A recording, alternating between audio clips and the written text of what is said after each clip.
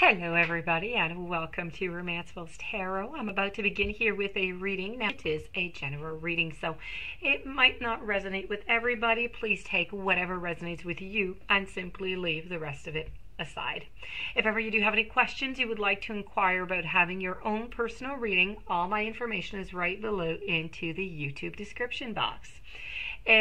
Also, if you do enjoy the channel and you have not yet subscribed, please do take a brief moment of your time to click the subscribe button to show your support to the channel and to myself, and it would be greatly appreciated, and I do thank you very much.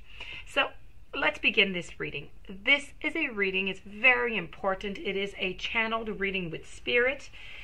And this is dedicated to the sign of Virgo because it is a channeled reading. Now, Spirit has some very important warnings to come and give you. So, with no further ado, let's just turn these cards over and let's give you these messages. Again, if there's only 2 messages out of the 4 who, resonate with you, then those are yours. Leave the other ones aside. So we have I Am Kali. We have Sewer Mermaid, Lady with a Bosch Egg, and Angel of Time. So we're going to begin with I'm Kali, and this is from Death Comes Rebirth. Working with Kali is extremely powerful, but it is work that we all do, and all must do. Now when you receive this message, you are working with the energy of the fire, of the dancing mother goddess, who will teach you how to go through the change that you have been resisting and feeling was just too much, and who will purify and who will change everything. You must not stay still with this type of energy. Movement is essential for working with this spirit, and her fierce nature is in fact a test of your own strength. Can you do what needs to be done and still dance? Can you rejoice in the purification of stale energy? Can you walk forward without hesitating? Can you say yes to what will come to you on the other side of Kali's fire?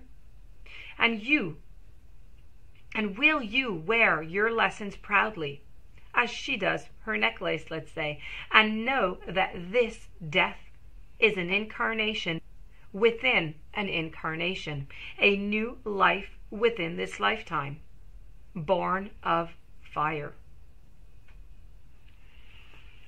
So we're going to move on over to the following message. So this is all about your rebirth. We're going to go and see Sewer Mermaid over here, and this is your sensuality is beautiful. Now, this message is here to show you how to believe in yourself, that you are attractive, you are beautiful, you are worthy of love, you are worthy of respect. This is about showing you that your body as a place of health, of delight, of strength, and that will never die or go away, no matter what you have been told, no matter what you have told yourself, and no matter what your society has told you. This is about cleaning up your physical and your mental acts. It's about loving all aspects of the physical self.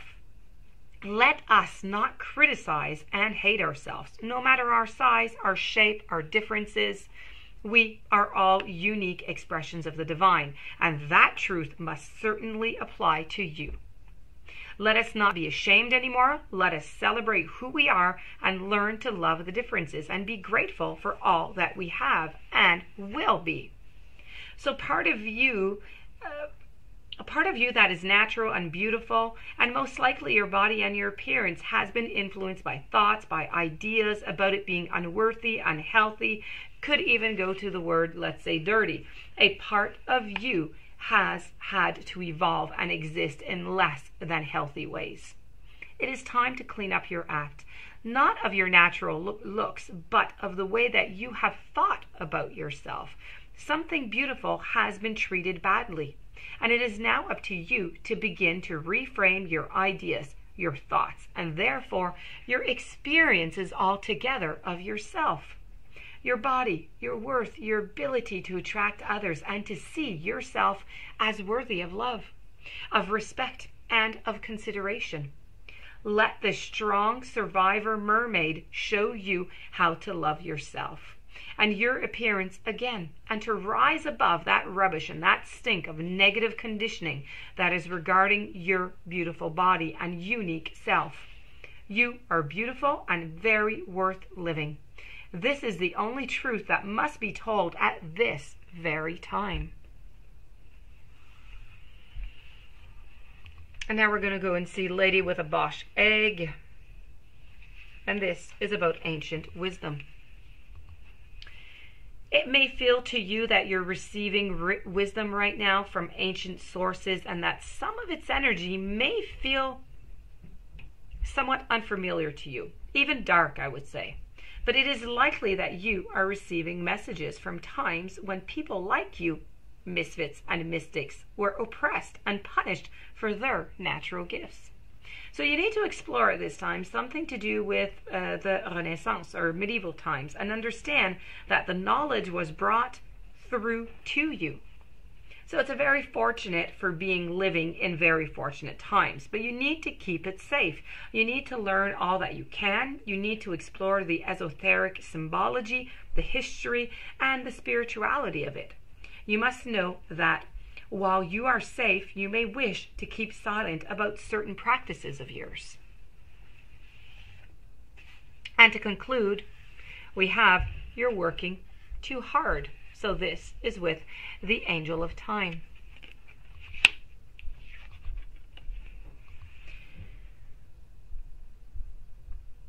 I'm getting straight to the point here, because someone really has to tell you, stop giving so much to your work all the time, your energy, your passion. Take better care of your health.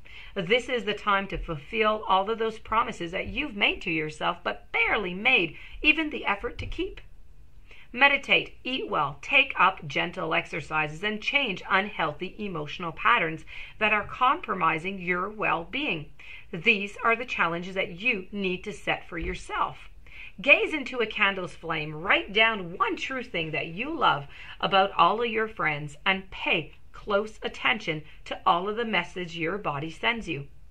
Then make the changes you know it needs.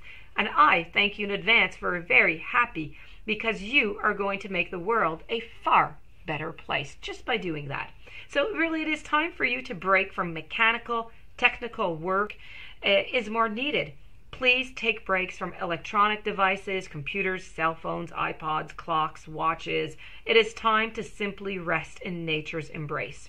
Swim into the ocean, float into the lake, walk in the forest, camping, hiking, gardening, whatever it is, okay? It is time to unwind the tightly coiled springs and to detach from all of the mechanics and deadlines and immerse yourself into nature's time and truth. And the Angel of Time tells you to do this now. And so this, my dear friends Virgo, does conclude your reading.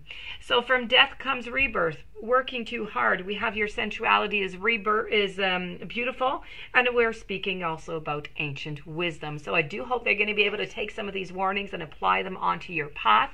I do wish you a beautiful day. Thank you for being there. Don't forget to subscribe to the channel, and we will see each other tomorrow with a new message. Many blessings to you.